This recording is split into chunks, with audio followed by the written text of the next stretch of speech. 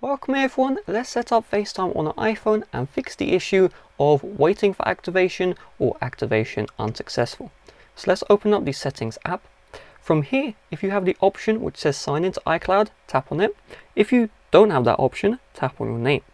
If you see at the very top, start using iCloud, tap on start and enter in your login details. If you don't see that option, after you sign in, then let's go back. We're going to scroll all the way down until we see FaceTime. And you can see for me, I see waiting for activation. I've been waiting for literal days now and nothing has changed. So what we're going to do is we're going to find the usual Apple ID for FaceTime.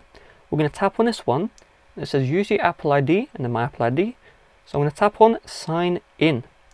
So from here, you just want to wait up to a minute, and it is right now signing in your Apple ID account, which is linked to iCloud into FaceTime. So any moment now, this will be done, and you can now see my Apple ID is showing up for FaceTime.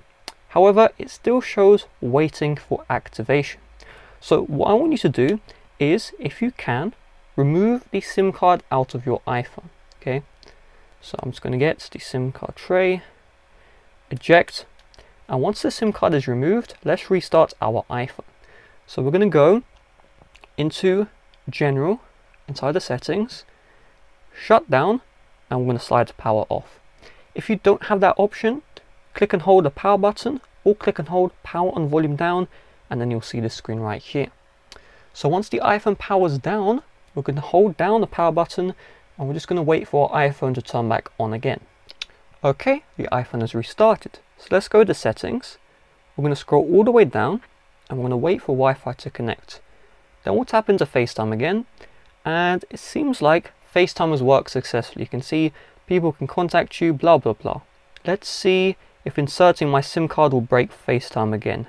So I've just inserted my SIM card, and if things are still working, then we're good to go. But sometimes things will not work, okay? So that trick worked for me. If it doesn't work for you, tap on your phone number, and you see here remove number from iMessage and FaceTime. Tap on remove again, and now your phone number will be removed, and this will 100% solve the issue. So keep in mind, you can still make phone calls, regular phone calls, blah blah blah, but FaceTime, no one can reach you from your number. Now once you have got FaceTime activated, you can just tap on your number again to set it up.